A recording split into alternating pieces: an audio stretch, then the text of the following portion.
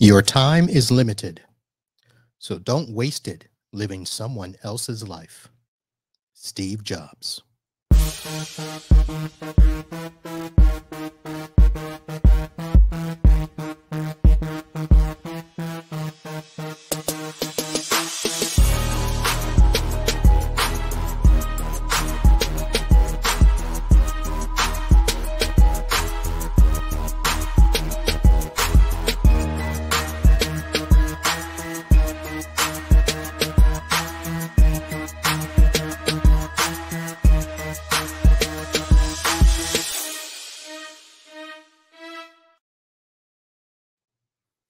Hello, everyone, and welcome to another episode of Podnuts Pro. I am your host, Marvin B., coming at you live from Fort Lauderdale, Florida. We are recording this on the evening of August 4th, 2021. And folks, I am not lying when I tell you we have a show that is, as my good friend Mike Smith says, jam-packed. So we are going to try to get to it as much as possible. Sitting in the green room, a gentleman in our industry who really does not need an introduction, but I will try to tell you that I think of him as the MSP Godfather, someone that has guided us over 20 plus years on how to run our businesses. So Karl Palachuk is in the green room. He will be joining us shortly. I want to make sure that I get some of the announcements out of the way quickly. The first of which, TechCon Unplugged 2021, the event that will be happening, near O'Hare Airport. I don't know why I was thinking that. Basically, Chicago, the event put on by Jeff Hallish, Paco LeBron, and our new Florida man, John Dubinsky. It is September 17th through the 19th. Folks, hurry up, get your tickets. And I will give you one bit of advice. If you fly Spirit, you better double check because they have been canceling flights like crazy. That is where I'm flying because I was able to get a nonstop flight, but obviously I'll be checking and checking to make sure that I can get there and get back. If you go to TechCon Unplugged, you will see a lot of sponsors there. You will see the sessions are being filled up. Jason Miller and I will be doing a session or two on Sunday that will be all about networking. Datto, one of the main sponsors, is also doing a networking session on Sunday. And for those of you that get in early on Friday, if you haven't purchased your ticket, you may want to bump it up. There is a special M365 boot camp that they are doing Friday afternoon. So it is going to be a very educational and fun time as we spend nights at the tavern there across the street and hanging out in the city of Chicago. So once again, TechCon Unplugged, head over there, get your ticket, and get your room reservation for the Aloft Hotel. The rooms, I believe, were getting pretty full. So get over there and get it. And if you're watching live, thank you for watching, first of all, but you'll see the TechCon Unplugged website in the screen there. If you're listening to the audio, I will have the link in the show notes so you will not be able to miss it. And speaking of show notes, those are going to be over at podnutspro.com. That is the website for anything podcast related here. You can find the back catalog of shows. You can find a place to donate. And I do have to say thank you. We got a couple of more donations this past week. I am so happy for that. Kyle and Marius gave us some donations. And I should probably mention a couple of big donations that we're going to get. So the Summer Tech Series is coming to a close. We are transitioning into this Back to Basic series. And as part of the closeout of the Summer Tech Series, we do have at least one, maybe two more sessions of those. We are going to be doing a Summer Tech Series giveaway. And if you head over to podnutspro.com, there is going to be a link at the top that is simply labeled STS, and it will lead you to this page that will be the Podnuts Pro Summer Tech Series giveaway, we have already at least 5 donations that are going to be provided as giveaways. Most of it is just a simple thank you for listening to the show, participating, and making this show be worthy of me doing for the last 5 years. I really want to say thank you for all of that. So there are going to be some giveaways, a couple of Amazon gift cards, and not cheapies either. Some very nice Amazon giveaways. Uh, Alan Weinberger is going to be giving away a couple of his books. The Doctor is In, and my good friends over at Net Ally are going to be donating a link sprinter. So again, not nothing to sneeze at, folks. So head over to podnutspro.com/STS. That will take you over to the page. And just to tell you about the contest, it's not really that big of a contest. All you've got to do is put in your name and email address. There are some other questions there that I would like to get some answers to, but you don't have to do it. So if you just want to be a free grubbing person and try to get some prizes, go right ahead. If you'd like to contribute to the future success of the show, go ahead and answer some questions there. There may be a couple more questions on there as we go along, and I will put obviously our prize information on there as well, but that is starting right now. The page is live. The contest will go through the end of August. So basically 11:59 p.m. on August 31st, it will end, and I will be announcing the winners on the very first show, September 1st, live at 8 p.m. So you don't have to be present to win, but it would be nice. So that is that. So again, podnutspro.com/STS. I also have a couple of emails that I want to read real quick here. I got an email from John who, when I talked about the fact that I was going to be using Synology boxes, he sent me an email and said, "Hey, Marvin, you mentioned you were going to use a Synology box. Just want to warn you to not do as I had done. I had been running Synology for 7 years, had all my tools and backups on it, and I would sign in as I needed something. 2 nights ago, I signed in and was not aware that I had been hit with ransomware. I know a lot of my files were encrypted, blah, blah, blah," and I won't read the rest of his email, but we did have an email exchange back and forth. And yes, there are some extra things that you have to put in place that will protect your backups. You can encrypt the shared drive. You can hide the shared drive. You, of course, can run backups directly from the Synology box. So all those types of things that a lot of us techs, what do? You know, what do they say? The cobbler's children have no shoes. We take care of our clients, but we don't take care of ourselves. So John basically said he's going to start doing that from now on. And I got another email from a Suzanne that simply said, well, there were some other things said, but I highlighted this part. "I love that you have humor in your podcast. I enjoy laughter. I like the Florida man stories. My sister and I laugh when we hear weird Florida stuff. There was a disc jockey in California that had a segment on his radio show that was called Weird Stuff That Happens in Florida."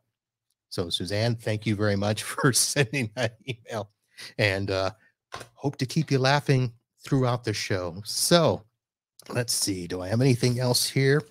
I think that's all the big announcements. So let us get on to our guest. As I mentioned, Karl Palachuk. Let me grab him out of the green room here. Karl has been an industry icon for, well, so I've been in the business. This is going on year 24. And as long as I can remember, Karl, I've seen your books everywhere. So Karl, welcome to the show. Thank you. It hasn't actually been 24 years, although, you know, I'm old, but I'm not that old. So all right. Well, that just goes to show that it took me a few years to get around to seeking out tools and literature to help me in the business. Well, it's interesting. When I started, so I started in 1995. I left a real paying job to do this. And there was no standardization. There were no tools. The term managed services did not exist. You know, it was a very, very different world. So I'm happy to have been part of the evolution of this industry. All right.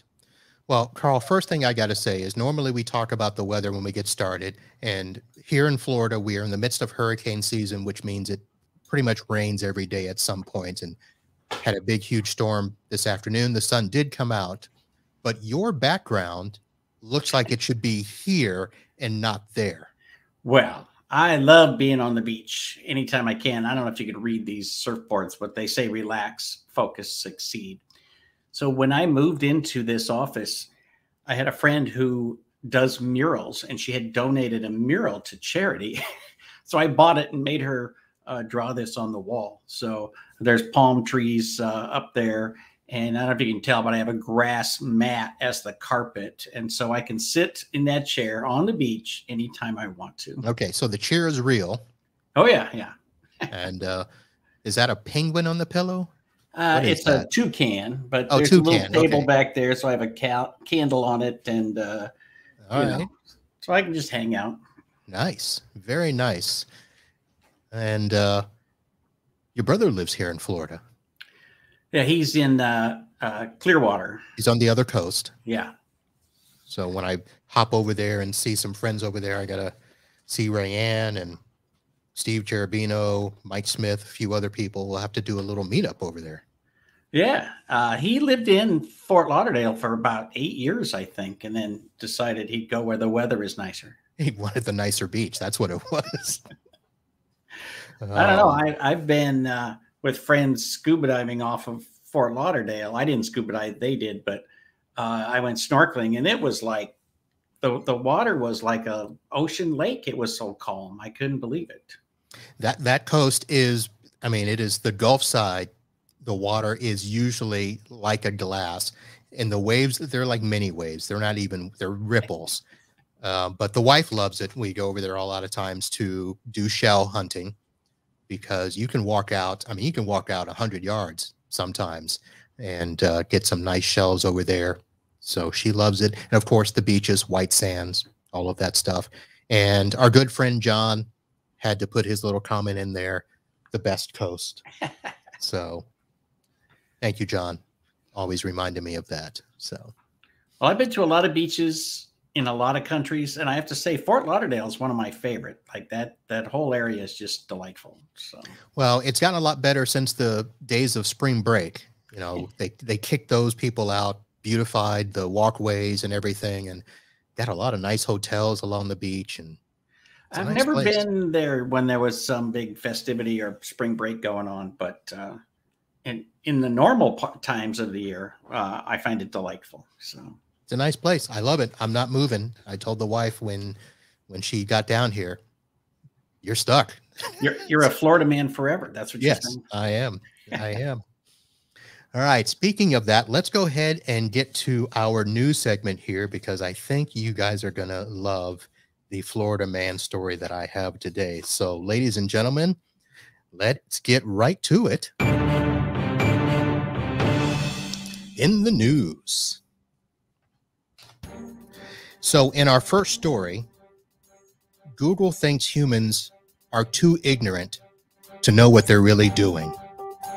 So they have unveiled Google Identity Services, a set of standard interfaces that lets developers integrate Google's One Tap for faster user signups and simpler sign-in. Google Identity Services aims to make it easier for businesses to gain new users and make life easier for users to sign in. It's available as a software development kit containing its identity APIs, including the Sign with Google button, as well as the new One Tap prompt. It uses security tokens rather than passwords to sign users into partner websites and apps. So that will be a very interesting situation. And I'm sure it's going to be great for IT administrators to lock that kind of stuff down, because we have so much fun now with users saving all their passwords in their browsers and syncing them back home to their houses. It's funny. So I just got a new phone. And It's got the finger touch, for passwords. And as soon as you finish setting it up, it says, just so you know, your fingerprint may be less secure than a good PIN. I'm like, oh my God. So why are we doing it? Yeah, fingerprints that are supposed to be like the one identifiable thing unique to each person. Interesting. All right, so let's get to this story, and I have to actually get this set up with a video. So let me get over to that. So if you are listening to the audio portion, you're going to want to at least head over to the show notes and check out this link. So new at 6, a CBS 4 News. I'm going to turn off the audio there, but you can see it. Holy iguana. A trip to the bathroom took a terrifying turn for one Florida man after he found a spiny-tailed iguana in his toilet. Kurt Hilbreth told CBS affiliate WFOR that he went to the bathroom to brush his teeth on July 24th when he spotted the disturbing sight out of the corner of his eye. It was so big that it was not submerged completely in the toilet. The Hollywood resident, and Hollywood is right down the street from me, folks, said he initially decided to take matters into his own hands by dressing in protective gear and attempting to pull the iguana from the toilet bowl by himself. However, every time he went to do so, the reptile kept swimming back down into the toilet, evading capture. It wasn't until 3 days later that he realized he would need to call in experts after coming extremely close to capturing it. And all I got to say is, there is no way in hell that I am waiting 3 days.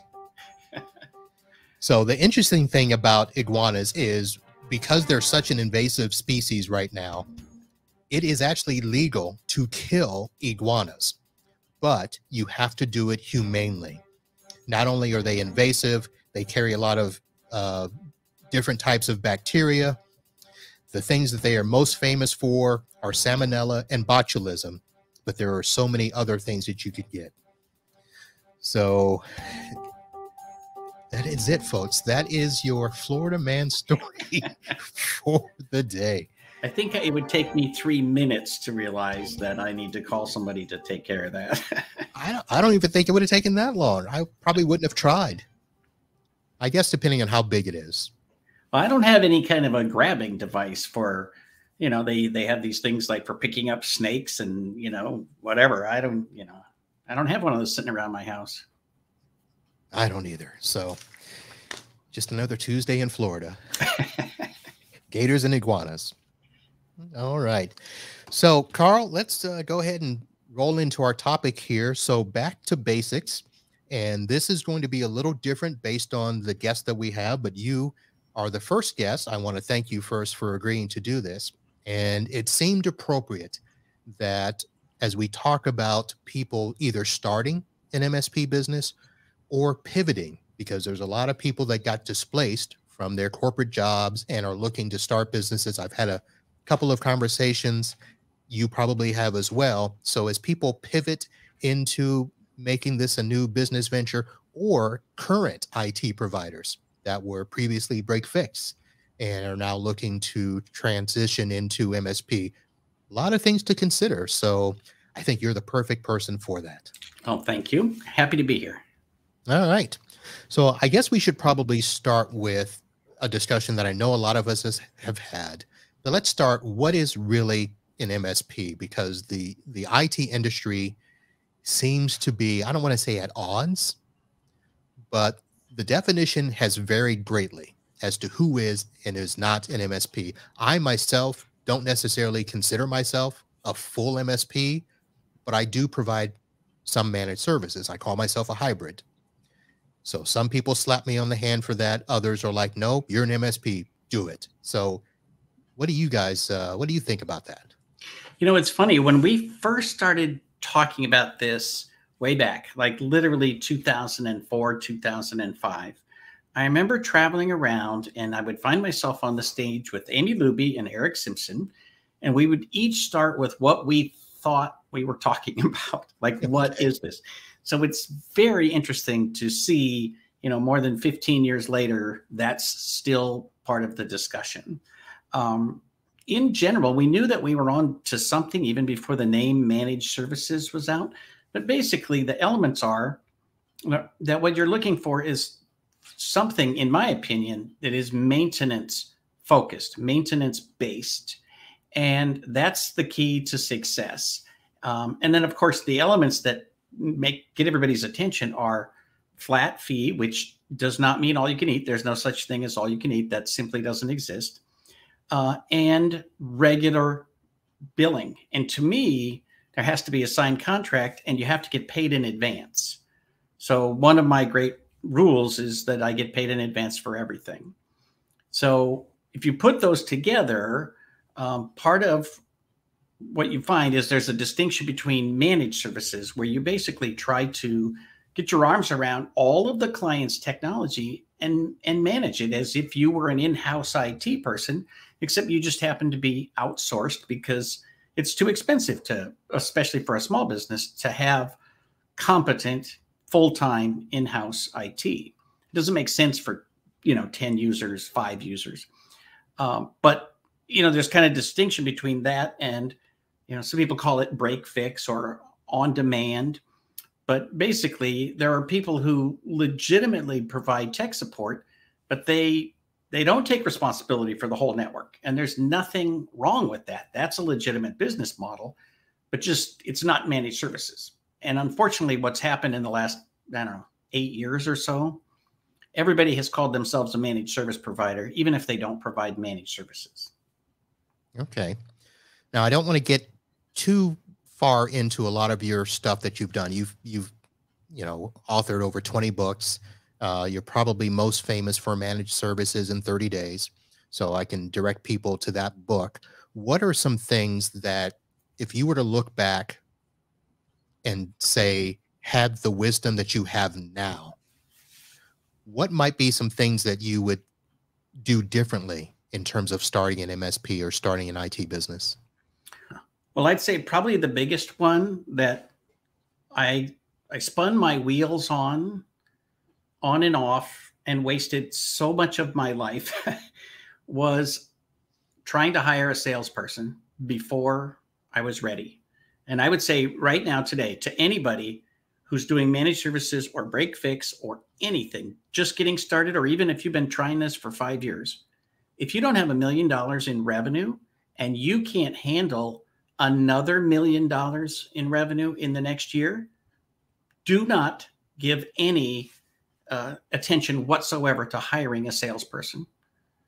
It's too difficult, and too many people go down the road like I did, spinning their wheels trying to figure out how to make that work mathematically and so forth. And at the end of the day, it doesn't make sense unless you become a 100% sales focused organization, which means you care more about new sales than you do about service. And if that's the case, that's cool. I don't think 99% of your listeners want to be in that boat. All right. So your business, how long did you have your business before you sold it? I don't remember. About 17 years. Okay. All right. And you said you spun Actually, your wheels. 22 years. I'm sorry. 22. Okay. Yeah. So it was just recently that I got out of it entirely. So. All right. So you said you spun your wheels doing that first. What was it that actually got you traction to get your business going and scaling the way that you wanted? I was growing the business. It was just I was always spending too much attention trying to figure out how to hire a salesperson. Okay. And I think ultimately the owner has to just accept the fact that you will be the salesperson, at least until you reach $1 million in revenue. It just mathematically, if you think about it, a salesperson, let's say that they want to earn $100,000 and you give them 10% of gross. Well, that means literally they have to sell $1 million and you have to deliver $1 million on top of whatever else you're doing. And so it just doesn't make sense. But I think that where my business took off, ironically enough, is when I discovered that I have rheumatoid arthritis. And what happened was I became very ill in a very short period of time. And I had to learn to focus very, very clearly on exactly what needs to be done, because I had a very shortened work week. I could not work the 40, 50, 60 hours a week that many people work.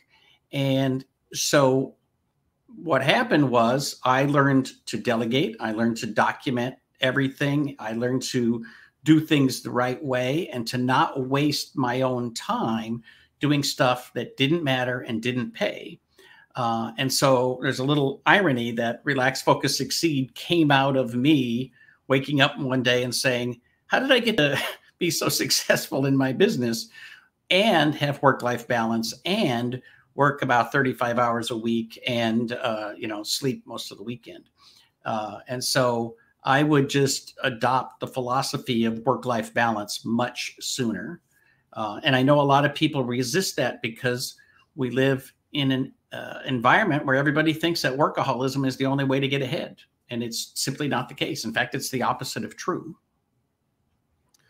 Well, there's a lot of YouTube influencers that are just pushing that, where you got to grind and, work your 50, 60, 70 hours now so that you don't have to later. But it turns out we find a lot of those people are still working too much and never really realize happiness, I guess. Well, and part of it is, the most obvious piece is that you have to recharge your batteries, right? If I gave you a choice, would you want a doctor to open you up and start doing surgery on the first hour or the 11th hour of their 12-hour shift?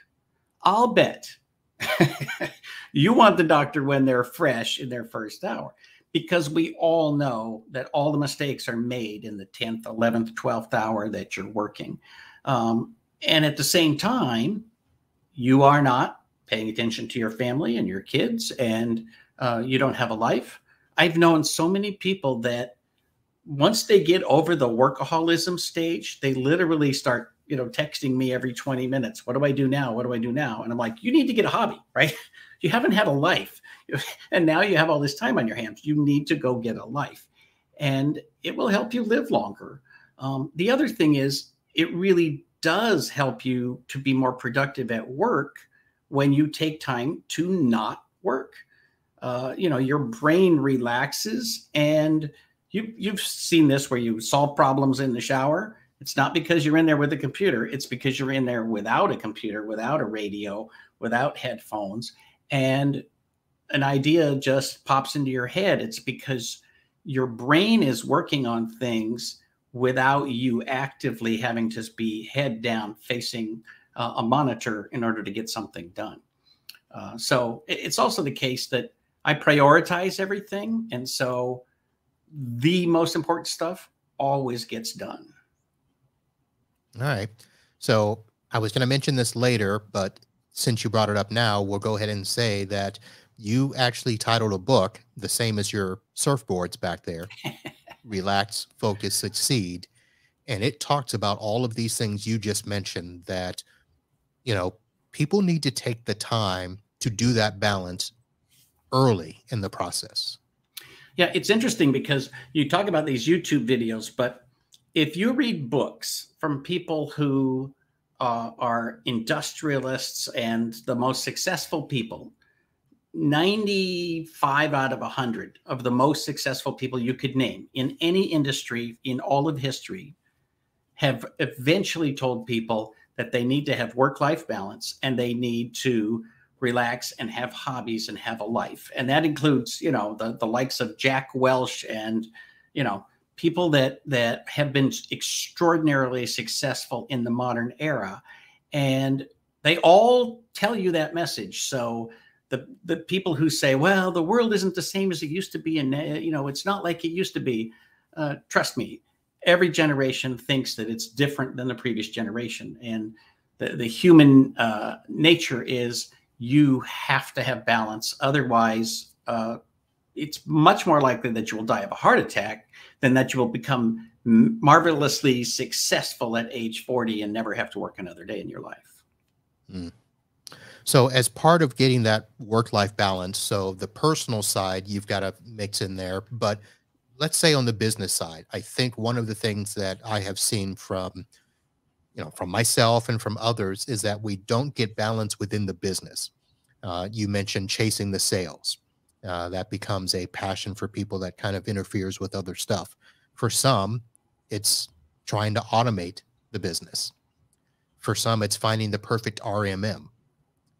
So for some, it's finding the right processes to have tech doing everything and the owner does nothing. So there's all those different things.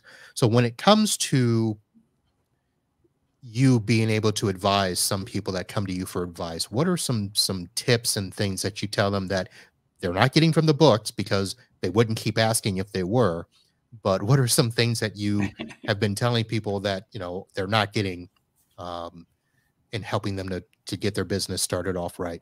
Well, it's interesting, when you look at people who are, motivators, Zig Ziglar and Brian Tracy and so forth. Again, they all seem to have the same kind of messages. And it only hits home for you when you've read it enough times that your brain is primed for it. And then the one time that you read that, you suddenly think, oh, this person is a genius, even though they're telling you what all the other books have told you.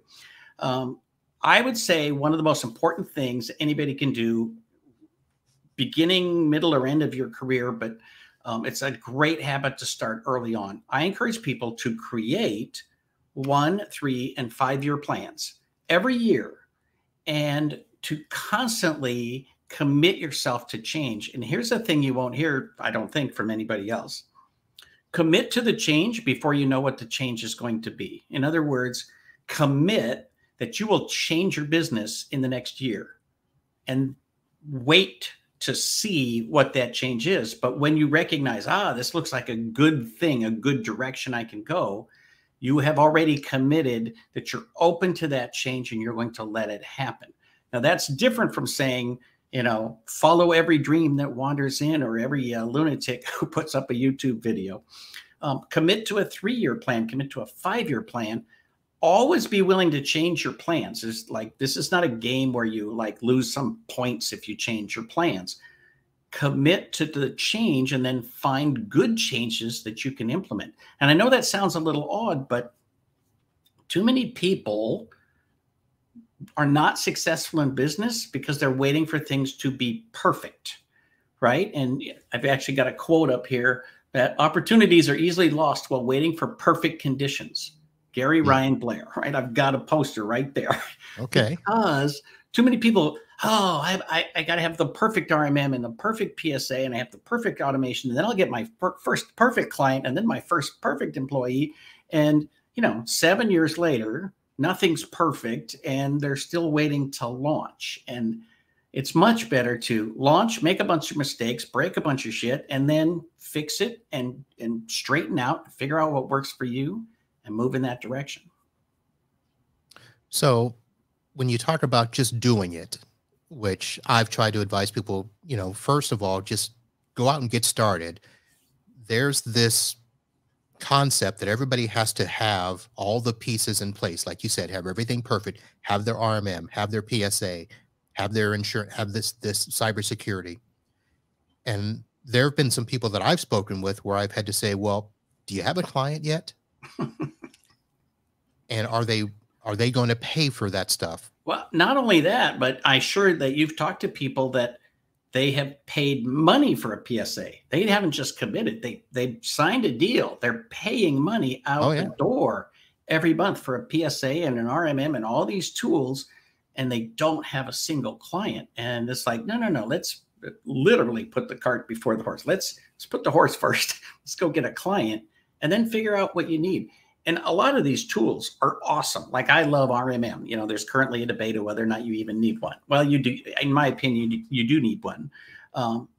But I didn't need one. I didn't get one until I had, I think, 72 machines, 72 servers under maintenance. And then I got it and I said, okay, well, now I can manage these machines and more. Right. And so I didn't need to automate it when I was able to manage everything myself. It was when I couldn't manage it myself that I got tools to automate. And that's, that's a personal preference, but back to perfection. Perfection really is a stumbling block for many people. The other thing is, sometimes people think that they have to do it a certain way. So they try to go find the guru that will help them. And it's, I always say the secret sauce comes in a clear jar with a label on the back that has all the ingredients. In other words, there is no secret. We all know exactly how to be successful.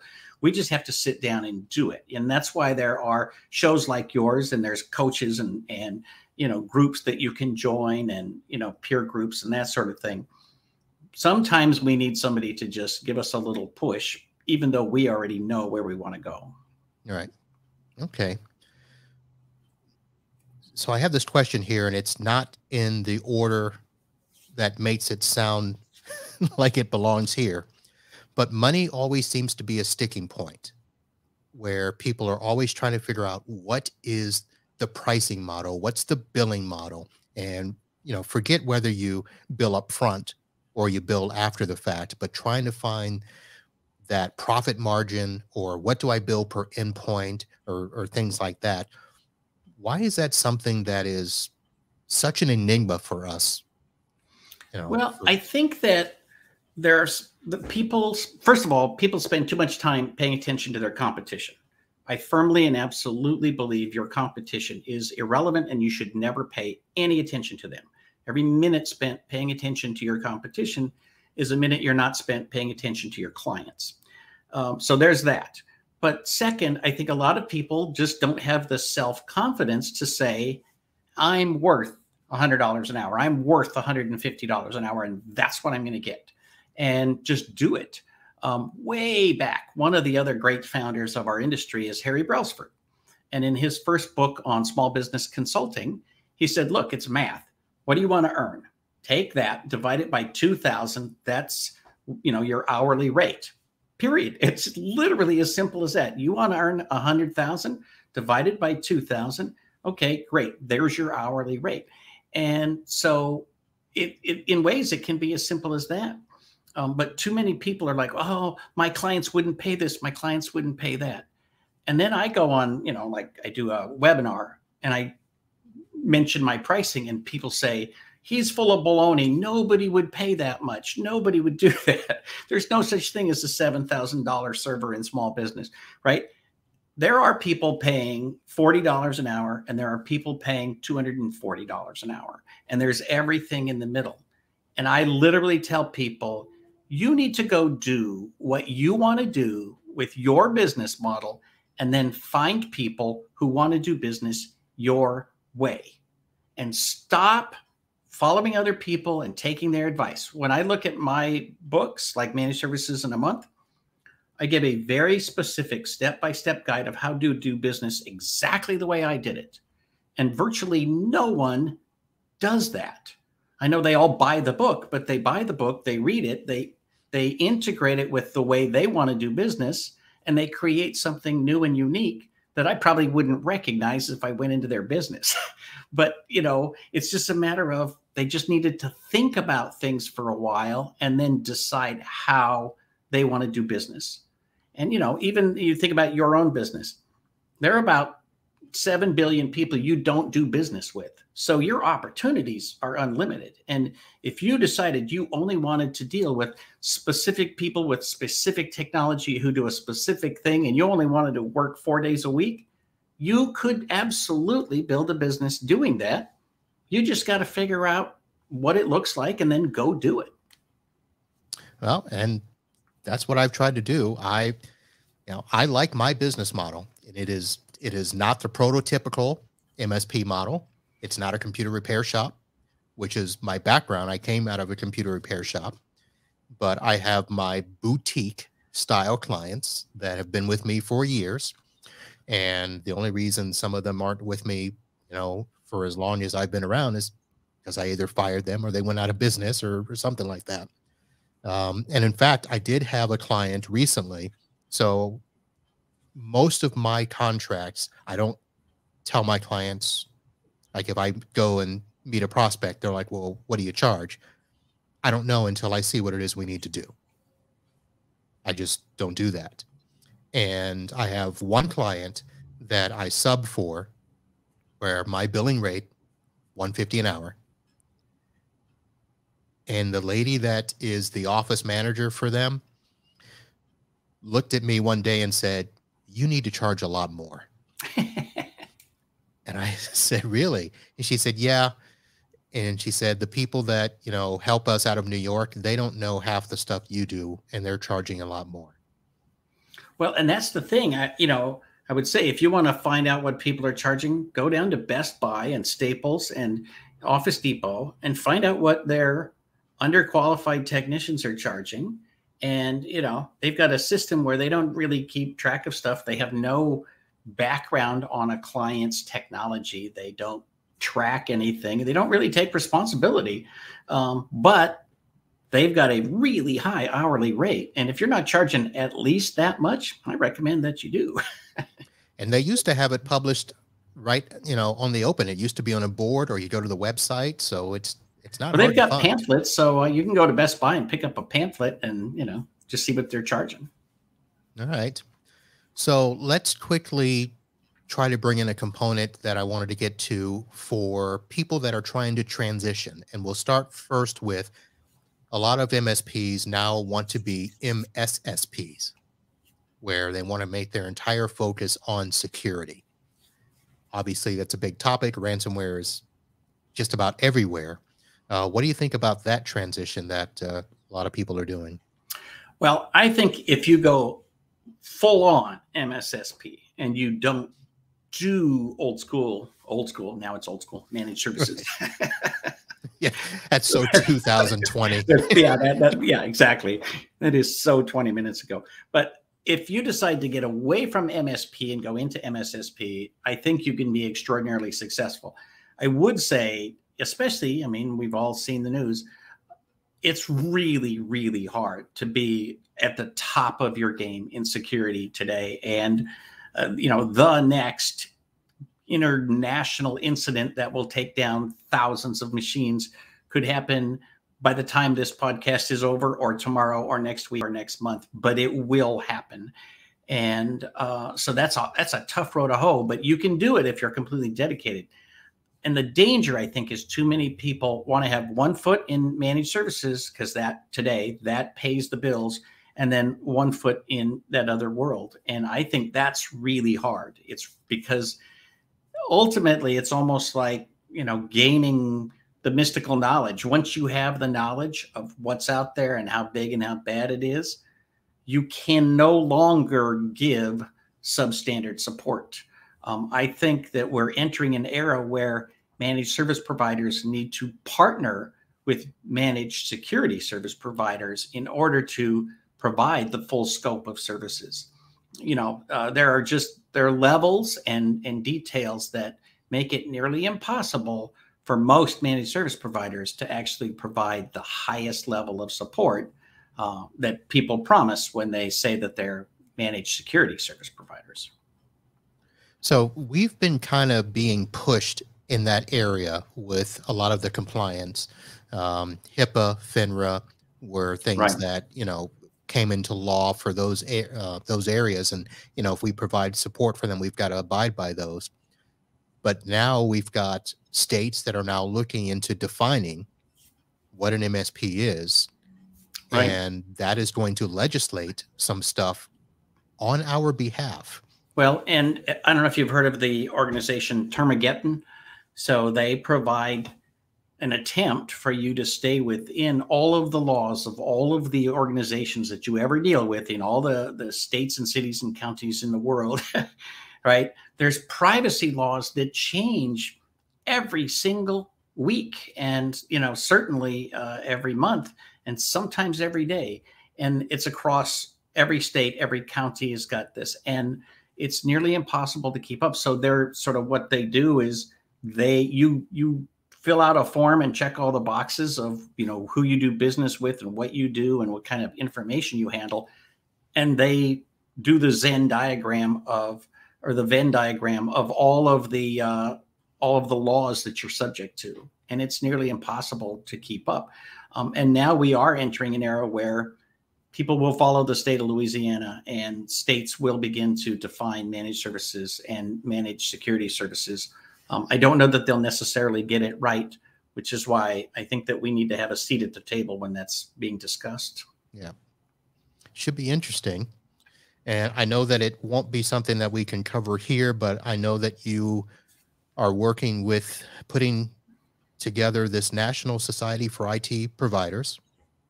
So that should be something that if you're listening to this show, pay attention to that. Actually, it's National Society for IT Service Providers, right? NSISP. And it's itsp.org. Okay.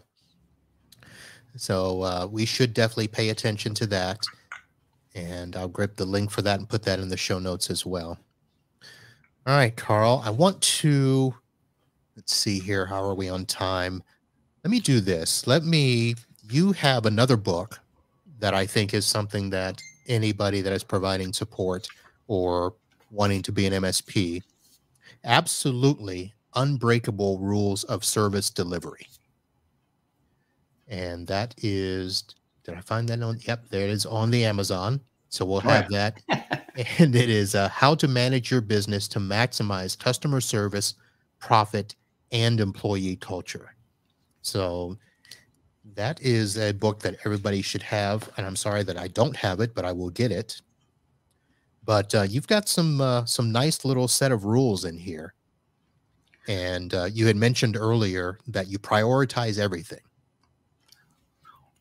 Well, that's the number one rule of my personal life as well as my business life. Okay. Is that I think it's very important to have everybody working from highest to lowest priority.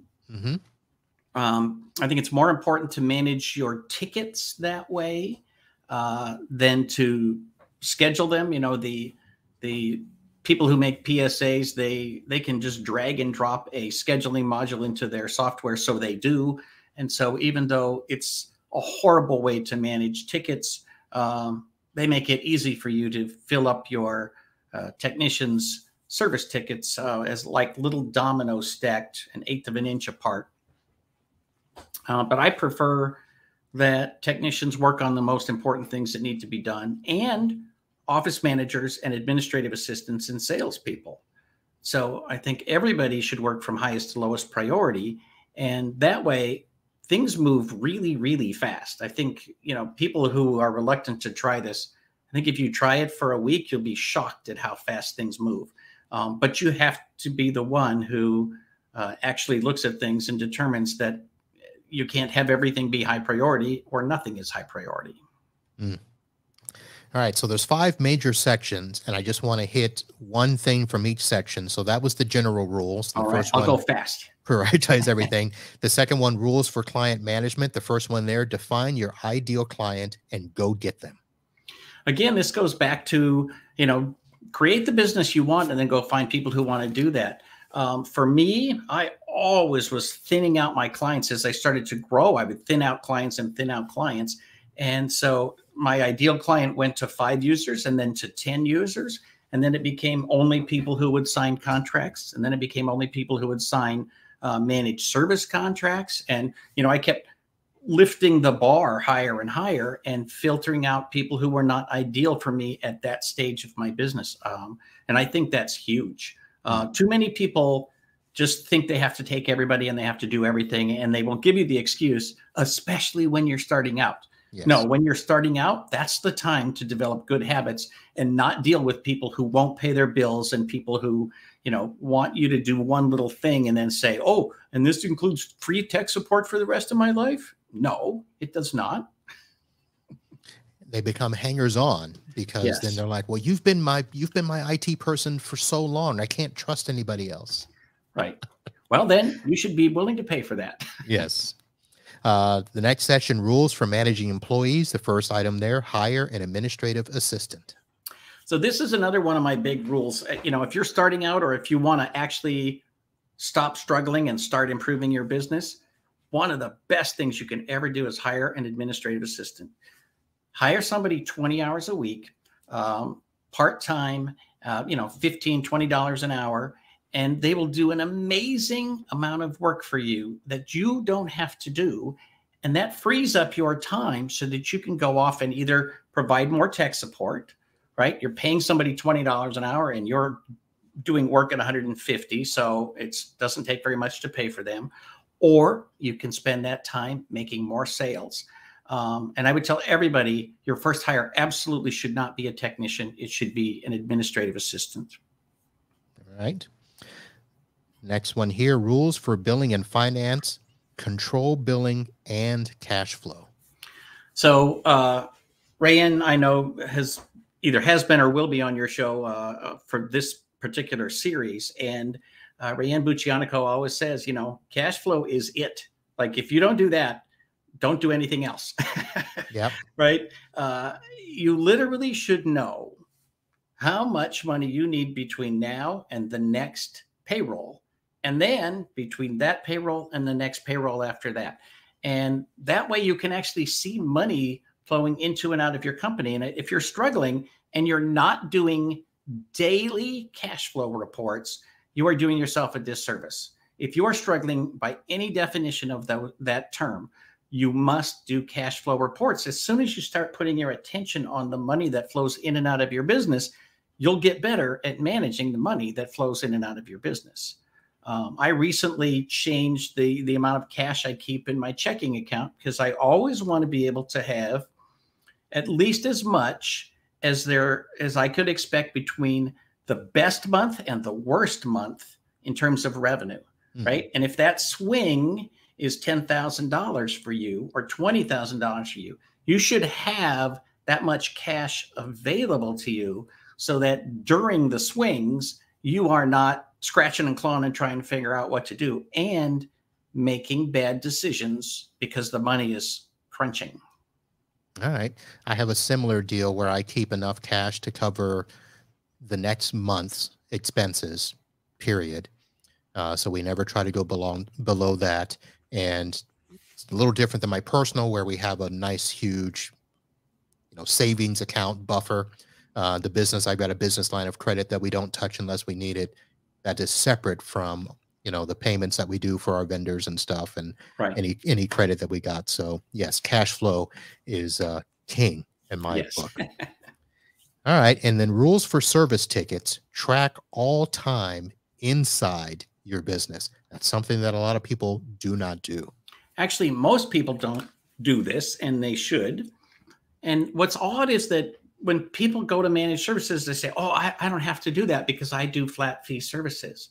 But you still buy time from technicians and you sell time to clients, even if you buy it flat fee because they're on a salary and you sell it flat fee because people are on a contract. You still, ultimately, you get so much time into your business and you spend so much time in your business. And unlike almost everything else in your life, time is something you can't make more of, and everybody gets the exact same amount, and you have to decide how you're going to use it. And I will tell you this, if you're not tracking 40 hours of a week for every one of your employees, you cannot run a report and tell me whether a client is profitable, whether a contract is profitable, whether a project is profitable, whether an employee is profitable. You can guess and you can say, well, I make money at the end of the year. Yeah, but do you make enough? And, you have clients who at the end of the month end up paying you $17 an hour. And you have clients who at the end of the month pay you $1,000 an hour because they don't ask for a lot of help. Do you know absolutely and definitively which of those clients is which? My guess is you don't, and you can't prove it because you don't track all the time in your business. Yep. Track everything, because not only do you need to know which clients are profitable, you need to know which areas of your business are profitable. Right. Maybe you're spending too much time on the RMM and automation, but you're not spending enough time over here. And for people that want to grow their business to sell, how are you going to be able to put a value on your business if you can't tell where your profitable areas are? Yeah, I would say if you don't know Excel, one of the best things you can do in your business is open up Excel and start building a spreadsheet for anything that crosses your mind. Right. Only because just analyzing your numbers and digging into the money inside your business is always helpful. It's just always enlightening, and you'll find stuff you're like, I had no idea that this client was so profitable, or that this technician was so unprofitable. I just assumed everything was good. Yeah. Just because you don't hear doesn't mean that all is good. Right. All right. Well, Karl, I know we're coming up here to the top of the hour, and I know we couldn't cover everything, but I really appreciate your time with us here and sharing your knowledge. And of course, folks, Karl Palachuk, one of the icons of our industry, has authored over 20 books and probably has all of the best-selling books under the topic managed services. So I will have the links to some of the books we talked about in the show notes, and we will not be doing a Florida Man challenge. So, Karl, let me go ahead and pull up a random question here. You should tell them what the random question is that you're not going to give me. Oh, so we were pulling up a question just to see, and it came up. If you were to start a new business, what type of business would it be? We couldn't do that. Pass. But here is a question. What have you really wanted to do for a long time, but haven't done yet? Well, sadly, it's get on an airplane and go back to Thailand. I was in Thailand last year, and in February, actually. I went to Thailand, and then I went to Cambodia, and then I came home, and I've been home ever since. So I want to go back to Thailand. So if 18 months is a long time, then that would be my answer. All right. Well, I will be getting on a plane for the first time in a long time in September as I travel up to Chicago for that conference. So, yes. All righty. Well, very good. Thanks for having me. I certainly appreciate it. All right. So, folks, if you are watching us live, there will be a post show. Karl will not be staying through the break, but if you are willing to stay, I will stay. For those of you listening by audio, thank you for downloading, subscribing to the show. And remember, head over to podnutspro.com, check out the tab STS, and sign up for the Summer Tech Series giveaway. And there's a new blog section there too. So I want you to tell me how we do on my first blog. I think it'll be a topic that you don't really expect from me. So on behalf of my good friend, Karl Palachuk, thank you very much for coming on. We will be back next week with another segment of Back to Basics. That is going to do it for this episode. We'll see you next week. And until then, holla.